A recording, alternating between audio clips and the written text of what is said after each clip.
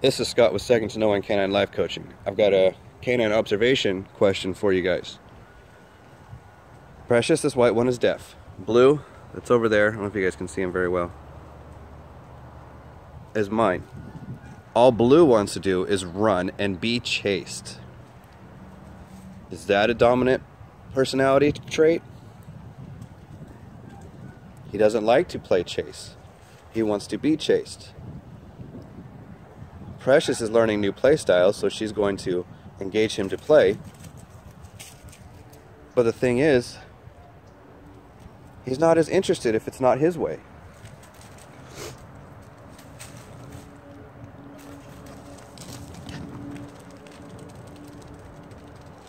If he doesn't get to be the fast one, he's not as interested, and he does something else like pee on the ground.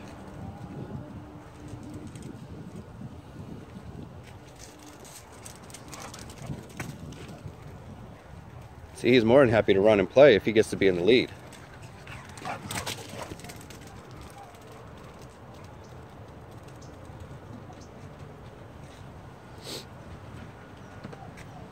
If she gets to run first, he doesn't want to do it as much.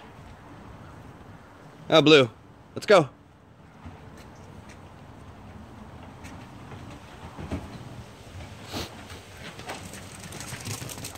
That's his game.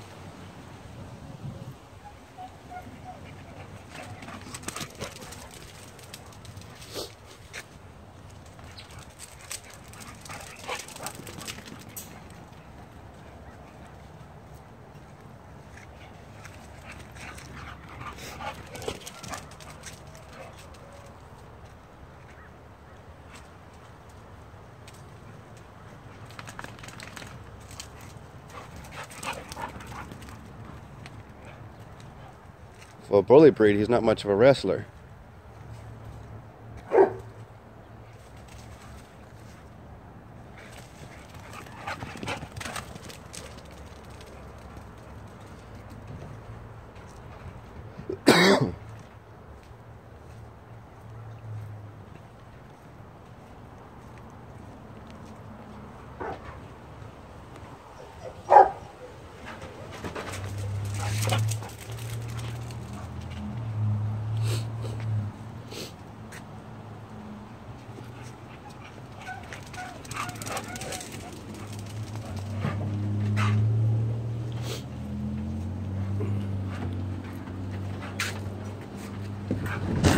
You about done, Blue?